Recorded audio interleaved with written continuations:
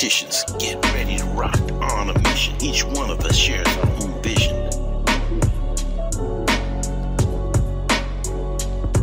When I was on the yard, I went real hard. While I patrolled the streets, all the G's I meet. When I was on the yard, I went real hard. While I patrolled the streets, all the G's I meet. While I rode the boat, got to stay woke. I like to thank God above. I like to thank God above. God above. I like to thank God above. God above. I like to thank God above. God above.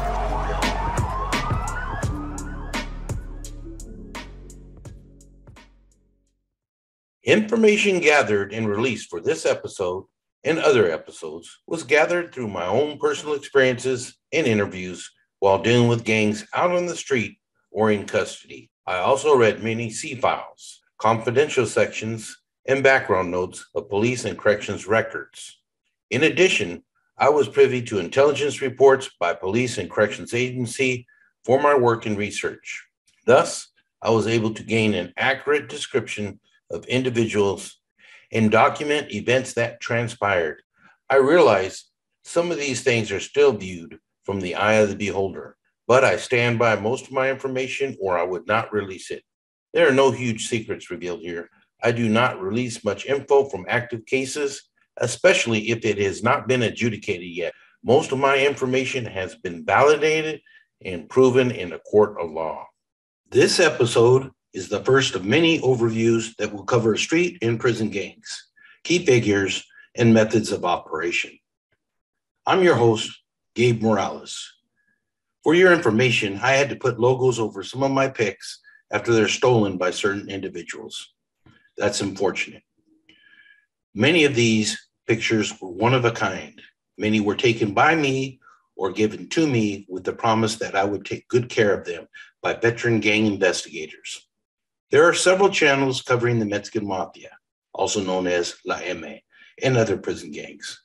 Some are very good, some not so good. This is my own take on the gangs, and I'm sure some will differ with me on some of it. That's okay. Just for a point of interest, I wrote a large chunk of the document shown here and have dealt directly with many of the individuals discussed in this episode and future episodes, and have researched information regarding Sureños and EME for over 40 years. I am not perfect, but I do my homework and think my work is fairly accurate. My career in corrections spanned for over 30 years, but I dealt with gangs even before that. My life literally depended on keeping track of them and have kept score for decades. I started off working at the notorious Folsom Prison, working most of my time at Sacramento County State Prison, commonly known as New Folsom, in the California Department of Corrections, also referred to by its acronym CDC. I received numerous awards for my work regarding gangs during the course of my career, and I was the founder of the International Latino Gang Investigators Association. Over the years, I've spoken at dozens of gang conferences presenting on such groups as EME and Sureños. I was appointed to the Washington State Governor's Gang Study Group, taught at a statewide corrections academy for over 20 years to all corrections agencies in Washington State, as well as being a gangs instructor at the police academy for all Washington police agencies. I worked at the King County Jail in Seattle for 24 years, where I was the official gang liaison, attending most police intelligence meetings. Among my many duties, working classification as a program specialist and later as a unit supervisor, was identifying gang members' background and entering them into a gang database, which is shared by law enforcement agencies. I soon found out that security threat groups, as they're often called in corrections, were consistently responsible for being involved in approximately 50% of the fights and almost 1/3 of all rule violation reports, which are infractions that are written within correctional institutions. While these disruptive individuals only made up between 5 to 10% of the King County Jail population at any given time, security threat group members often make up a higher percentage in other U.S. facilities. This underscores the importance of proper safety and security identification in spite of some officials being in denial of these evidence-based facts. My grandfather did time at the Washington State Penitentiary in the mid-1940s to 1950s for manslaughter. I first became familiar with the Mexican Mafia in Washington State via Mexican Mafia member and Washington State Godfather, Jose Cruz Lucero, also known as Jimmy Joe or Noodles. He was the president of the Convict Chicano Club at the Washington State Penitentiary in Walla Walla, Washington during the late 1970s. Now, I realize there are some people who doubt there was ever any direct California ties to Washington State regarding prison gangs. Yet some were also not aware that there was a Hawaiian EME faction. I dated the daughter of Lucero's right-hand man who ran an ex-convict program in Seattle. I was also a protege of a guy from Austin, Texas, who was a former federal convict that ran a revolutionary library in Seattle and visited Pintos, or convicts at McNeil Island Prison and other prisons in Washington State, where several Mexican Mafia members were housed. For instance, Mexican Mafia assassin Alfie Sosa was released from McNeil Island in 1975. You can read more about this, my dealings with Jimmy Joe, fellow EME member Richie Serrato, Robert Mosco Saldano, and many other EME members or associates in Washington State in my auto bio, The Life and Times of a Vato Loco. In the top left picture, you'll notice several members raising their hand. This symbolized the black hand of the Mexican Mafia that was borrowed from the Italian Mafia. Here are some variations of the black hand design.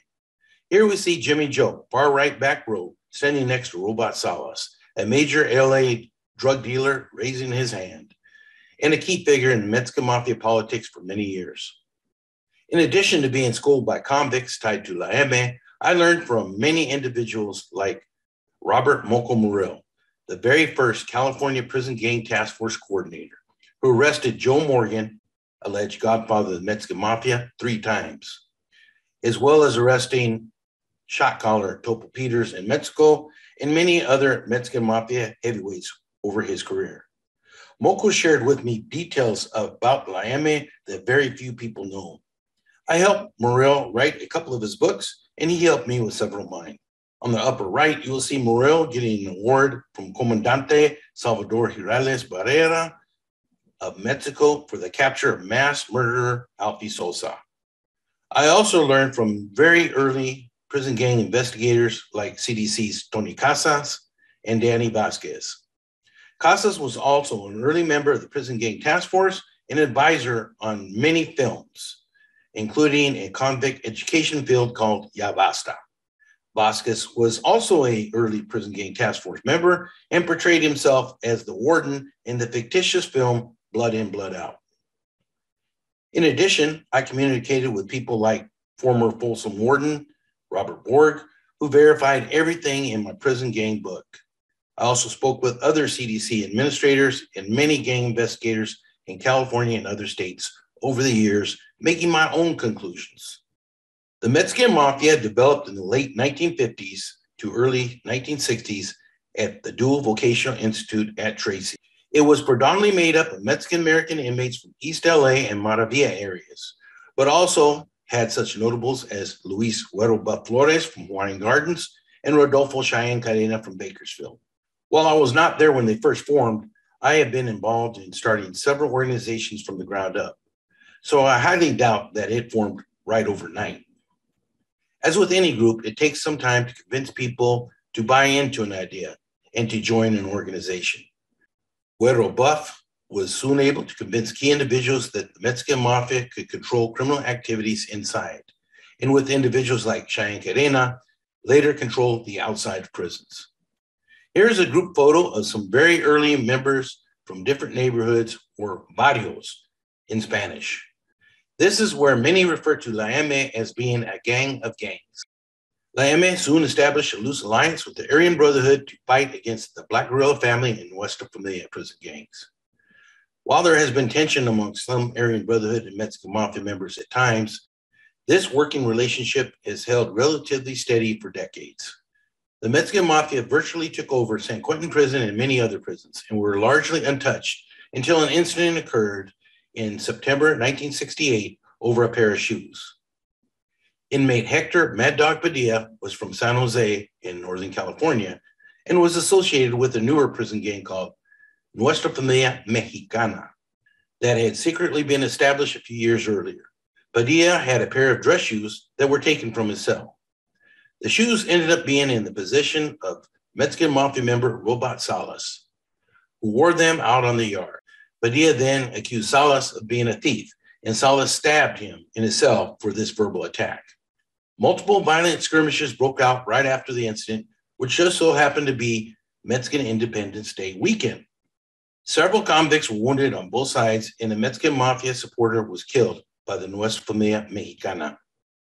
The prison went on lockdown on September 16, 1968, as investigators tried to sort out who was who and what was what. Contrary to proper belief, there have been Mexican Mafia members from Northern California ever since the gang's early days. Also, all the original founders of Nuestra Familia Mexicana were from Southern California. Back then, in the 1960s, you were either Mexican Mafia or non-Mexican Mafia, unaffiliated. You were with Nuestra Familia Mexicana or other gangs like Familia Cinco, a gang totally separate from both organizations. It really did not matter where you lived. It mattered who you ran with. Many younger members and associates today don't even know why they still feud. It's been going on for decades. Most of them all in prison, you know. And you did time in California? Yeah, I did a lot of time in California. I've been to, I went to Chino, and I went to Folsom, and went to CMF South, the southern part of Vacaville. Okay. And so when you were in prison, did you, were you involved in gangs at that time? Oh yeah, I was a Sureño.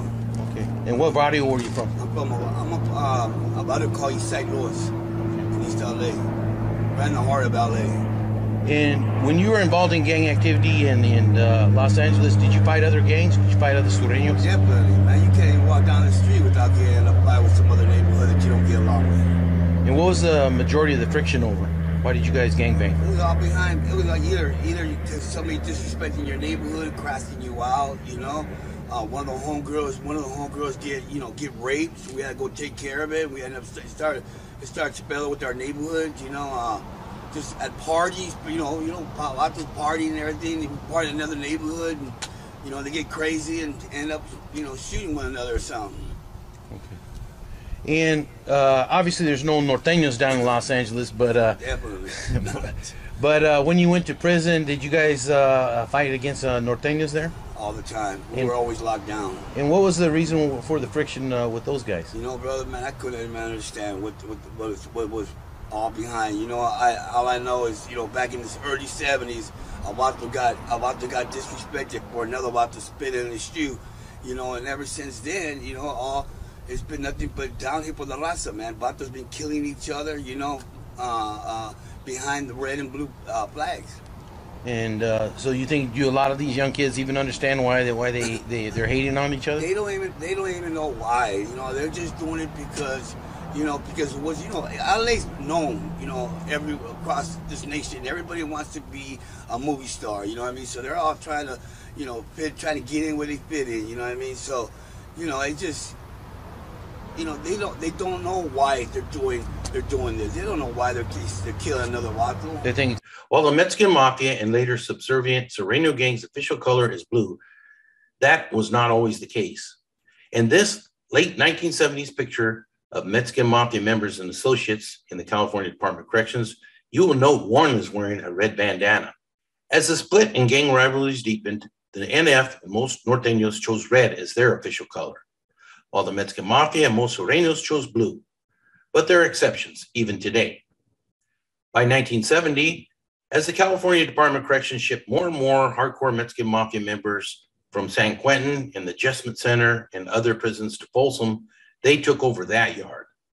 Folsom was a level 4 yard, and 4A building was considered the end of the line by staff as far as hard cases, and often referred to as the end of the world by convicts. Of course, there were exceptions, but this system remained largely in place until the security housing units were built at Tehachapi, Corcoran, and Pelican Bay in the mid to late 1980s. Each prison still had segregation units. For instance, I worked at New Folsom's Violence Control Unit and CDC Hard Yards Light Beef Facility. While it is true the California Mexican Mafia has never had an official number one or overall leader, Joe Morgan was made the honorary godfather by Cheyenne Cadena prior to Morgan's release on parole in 1972. Morgan was as close to being the number one that ever was, and he was in fact called Godfather by several members. He actually baptized their kids. And he immediately began organizing major dope deals in Mexico, distributed via Mexican Mafia street operations. This included La EME taking over inmate programs and street drug rehabilitation programs as first devised by the very intelligent Cheyenne Cadena, and this model was copied by other members. Some people bring up that Morgan slept on his sister's couch when he was arrested, thereby indicating he was some kind of homeless bum. But Morgan always dressed sharp and carried himself proudly. While he may not have run around carrying wads of cash, lots of people owed him favors, and he carried those around in his back pocket. He took Jody Gibbs as his wife after he had Mexican Mafia member Richard Grumpy Garcia killed. While I heard of Joe decades earlier and continued to hear staff and convicts refer to him as a major player, I would not personally deal with him until 1991. Contrary to what many people may think, Joe was not an original Mexican Mafia member. He was not made until approximately 10 years after they started. But he was a legend in his own right by the mid-1940s, long before the Mexican Mafia started. While Morgan had no Mexican blood, he was considered a Chicano, talked and acted like one, and as a teen joined East LA's Ford Moravia gang. He also knew and worked with members associated with LA's Italian mob, as did a few others in the organization. EME icon Rodolfo Cheyenne Cadena was killed on December 17, 1972, after failed peace treaty talks with the Nuestra Familia. This caused total separation of known members between the two warring factions by the California Department of Corrections. The shoe war incident and the killing of Cheyenne Cadena by the Nuestra Familia ended up causing very deep divisions on prison yards. Again, it should be noted that nearly all of the early NF leaders were from Southern California, and some EME members were from Northern California. But by the late 1970s, the state had largely been carved up by Mexican Mafia in the South and Nuestra Familia in the North. CDC separated the two prison gangs, and they started a validation process around this time. The Monterey Park Prison Gang Task Force started in 1972. The name was later changed to the California Prison Gang Task Force and was formed to deal with Mexican Mafia murders that were happening out on the street. This task force started after the body of Mexican Mafia member Alfonso Apache Alvarez was found shot to death near a bathroom at Garvey Ranch Park, located within the city of Monterey Park. It was later determined that EME members Kilroy Roybal and Alfie, aka Little One Sosa, did the hit. Sosa was from Happy Valley and later confessed to multiple murders. He was housed at New Folsom Prison in 2021 and later died at the end of the year from health issues. Kilroy was from White Fence Gang in East LA and later became a reborn Christian and died in January 2021 as a free man. As I said before, the Mexican Mafia ran several programs. One of them, Project Get Going in Los Angeles, was about to be exposed by Ellen Delia, who was married to the program director, Mike Delia.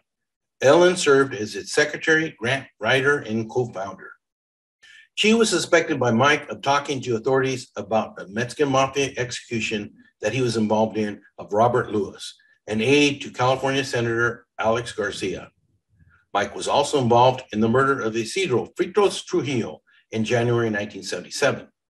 Trujillo was a resident of a halfway house that Delia ran, and he was killed in Palmdale, California, on a property that Mike's father owned. His father had known ties to the Italian Mafia in LA. Mike had his wife murdered on February 17, 1977, after she had traveled from LA to testify up at the state capitol. She was picked up by Mexican Mafia members, killed, and her body was dumped near the Sacramento airport. Earlier that day, Prison Gang Task Force members, including Robert Morel, pictured here pointing to the general area where Ellen's body was found, held a meeting about Mexican Mafia activities, including several recent murders. The Ellen Delia case ended up being the longest trial in California history up to that point. Numerous Mexican Mafia members were rounded up for several murders regarding that case and others. Arrested with Sosa was Armando Mandi Barrera, who agreed to testify and became a government witness against other Mexican Mafia members who were involved in several murders. You can also read about some of these late 1970s movidas of La EME in some good books written by Ramon Angel Mundo Mendoza, who hailed from Barrio Nueva Estrada in East LA. As mentioned previously, as time went along, La EME recruited more and more frequently among Mexican gangs in Southern California. By the late 1970s, many of these gangs started putting a 13 after their name, paying homage to La EME by symbolizing the 13th letter of the alphabet, which is M, or La EME in Spanish. It should be clearly noted here that not all Sureño gang members, even in Southern California, are foot soldiers for La EME. In fact, many don't personally know any Mexican Mafia members, but most have heard of them and look up to them and fear them. La EME will only recruit the cream of the crop, the ones they feel that will most benefit the organization. The Mexican Mafia will gather intelligence and decide if some Sureño gangs or specific individuals from those gangs should be placed on hit lists, or if they should be given passes not to be hit or killed. This correspondence, discovered by custody staff, is discussing EME business via a hit list. The EME makes a lot of their money by taxing Sureño gangs. Here we see Lopez Maravilla refusing to pay and boasting they are tax-free. It should be noted that most Southern California gangs do pay a tax or homage in some way to the Mexican Mafia. They have representatives who go around collecting taxes. These are usually not members, but associates. Robert Robot Salas participated in many of the first documented EME murders in San Quentin. He was a major player in the shoe war and became a major drug dealer after he paroled from Folsom in 1975. He was eventually busted and sent to the Federal Bureau of Prisons, where he continued being a major crime figure. He was released to the streets in 1998, became involved with the Reborn Christian Organization, and died in a Greater LA hospital in December 2004. The movie American Me was filmed in parts of East Los Angeles, including Hazard and Folsom Prison. Many of my fellow officers played bit roles in the movie. While I was not in it, I was personally invited for a special preview by Edwards James Olmos at the Tower Theater in downtown Sacramento before it came out in major shows in mid-March 1992. La EME, and particularly Joe Morgan, who was portrayed very realistically by actor William Forsythe, was not happy about the film. They were upset by the way Olmos took artistic liberties with facts. Shai Cadena, portrayed by Olmos as the character Santana, was not killed by his own people. When I asked Morgan if he got paid well for the film after I escorted him into the Violence Control Unit of New Folsom on May 10, 1992, he shook his head no. He told me, that's all right. It will be taken care of. I could tell he was upset, and I soon knew what he meant. An inmate named Jose Joker Gonzalez was released from New Folsom a couple weeks prior on April 27, 1992. He was later convicted of participating in the killing of movie advisor Ana Lizarraga on May 13, 1992. Some say she was killed because of her role in the movie. Others say she was killed because she was a police informant regarding drug sales in the area controlled by La EME. Either way, the EME had her hit. I am very familiar with Ramona Gardens housing project as my mentor, Robert Murillo, grew up there. I also worked as a gunner in the Violence Control Unit when Danny Boy Pena from Hazard was made a carnal. Pena killed Mexican Mafia member Mo Farrell with assistance of Angel Stump Valencia, who is from Sangra, in 1986 at Old Folsom, just before I hired on. As a young man, Stump was a late 1970s crime partner of Folsom heavyweight Nico Velasquez. Stump dropped out in 2002 while he was housed at Pelican Bay Prison. On December 30th, 2021, longtime Hazard veteran Ricky Chico Cruz died of COVID. Prior to his death, he was housed at New Folsom. I took several ride-alongs in Hazard over the years and other barrios, so I knew many of the players from there. La EME also murdered movie advisors Charlie Brown Manriquez and Rocky Luna, but there are differing opinions why they were killed. Luna had failed to carry out a previous EME hit. David Smilon Gallardo killed Manriquez in the Ramona Gardens, aka Hazard Project.